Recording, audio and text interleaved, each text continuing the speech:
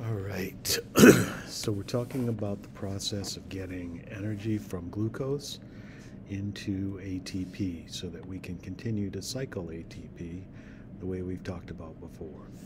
ATP is used, a phosphate and an ADP are left in the cell.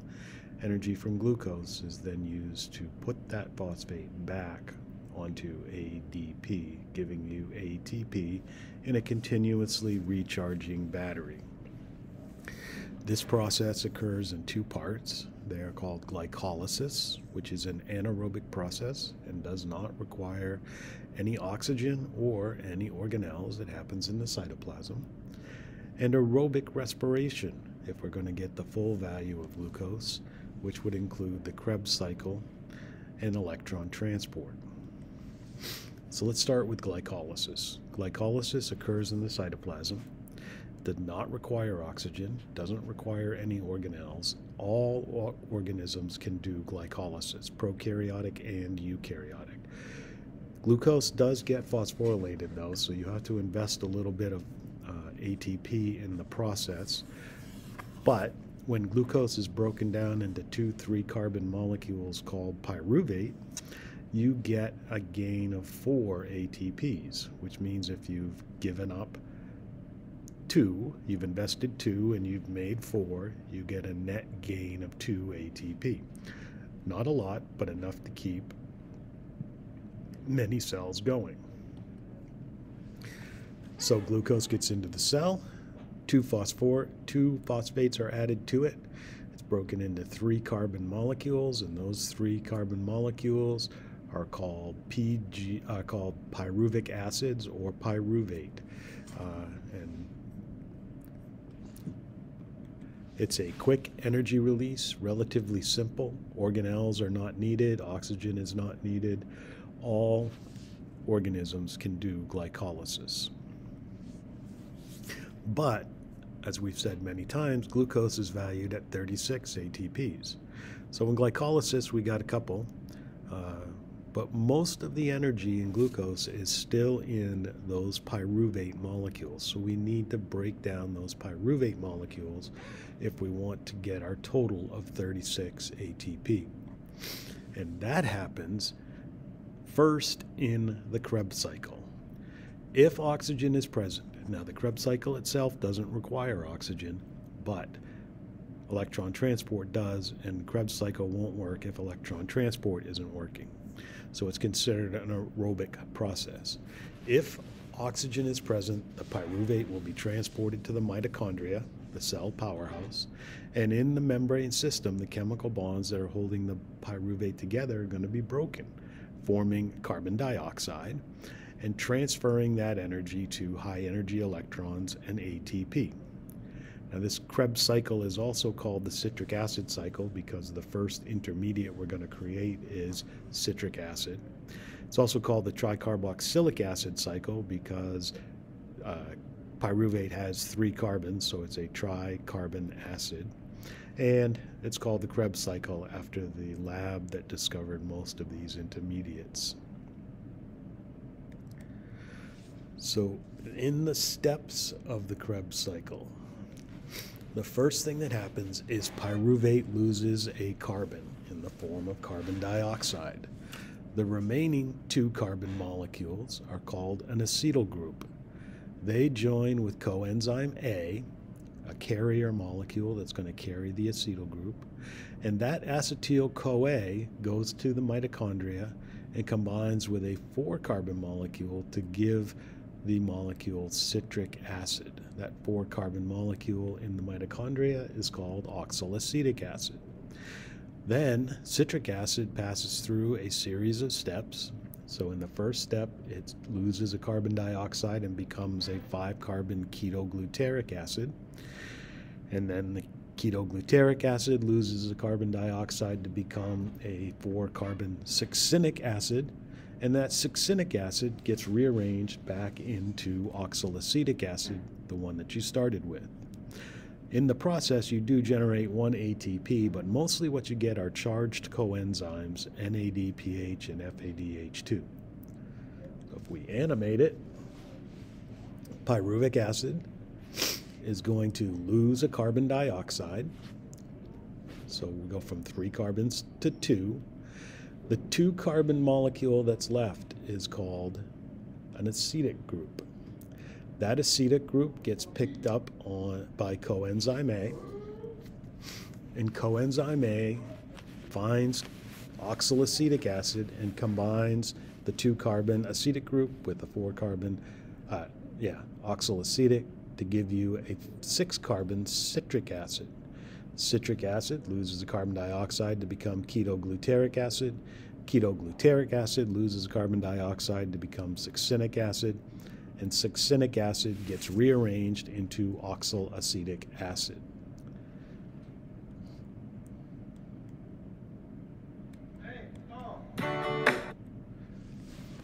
Most of the energy of glucose is still in the glucose. Most of the ATP has not been made. Well, actually, it's not in the glucose because the glucose is gone. It's in the electrons we harvested from glucose.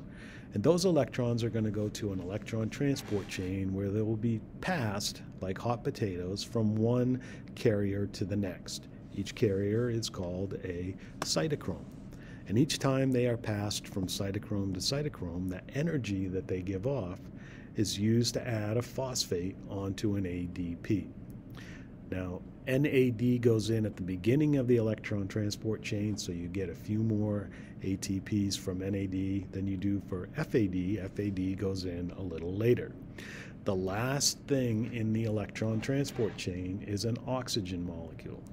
And when that oxygen molecule gets its electron back, it combines with hydrogen ions to form water. And remember, it was water that gave up an electron in photosynthesis to get oxygen into the air.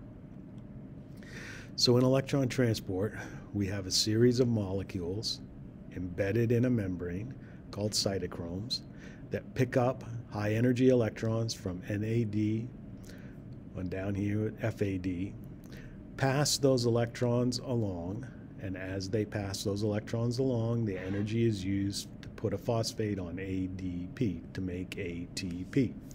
And this continues until you reach the last cytochrome. The last cytochrome is going to give that electron to an oxygen, and the oxygen is going to combine with hydrogen ions to form water. And this is where we get the bulk of our ATP. So if we want to get 36 ATPs from a single glucose, we start with the first step of any respiration, glycolysis. In glycolysis, glucose is phosphorylated and broken in 2, giving you 2 pyruvic acids and a couple of ATP. From there, we take those pyruvic acids to the Krebs cycle, and in the Krebs cycle, pyruvic acid loses a carbon in the form of carbon dioxide to give you an acetyl group. And that acetyl group is picked up by coenzyme A, and coenzyme A carries the acetyl group to find a 4-carbon oxaloacetic acid. The oxaloacetic and acetic combine to give you 6-carbon citric acid. The citric acid loses a carbon dioxide, leaving a 5-carbon ketoglutaric acid. Ketoglutaric acid loses a carbon dioxide, giving you a 4-carbon succinic acid. And that 4-carbon succinic acid gets rearranged back to the starting point, oxaloacetic acid. We got a few more ATP from this. But most of the ATP comes from the electron transport chain. When those high energy electrons attached to NADH and FADH come into electron transport chains and pass the electron onto cytochromes, as the cytochromes pass the electron from one to another, they use the energy to make ATP. The last thing to accept an electron in an electron transport chain is an oxygen.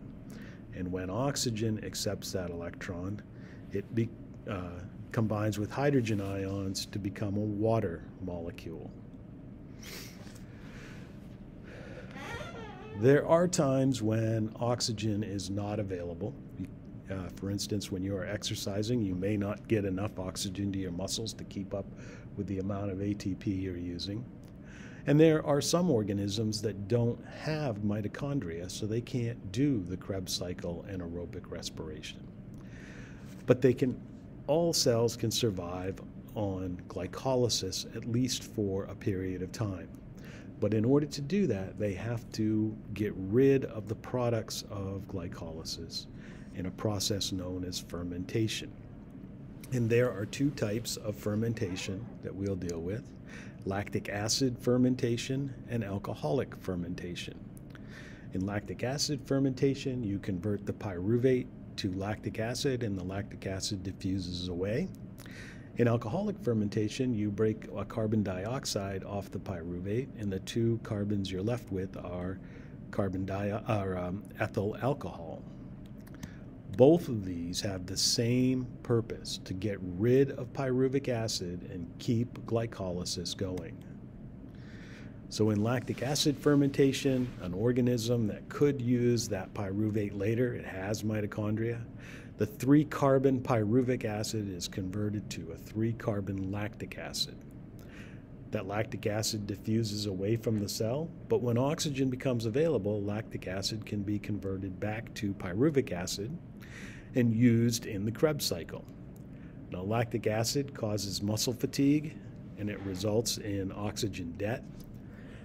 We also use the process to make cheese. Lactic acid fermentation, glucose, phosphorylated and split into 2 pyruvic acids.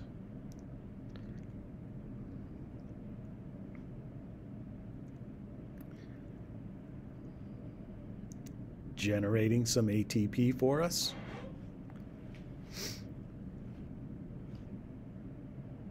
The 2 pyruvic acids are then rearranged to become 2 lactic acids.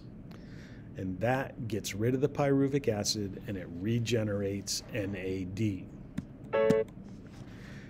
If you're never going to use the pyruvic acid, there's no sense in converting it to another 3-carbon molecule.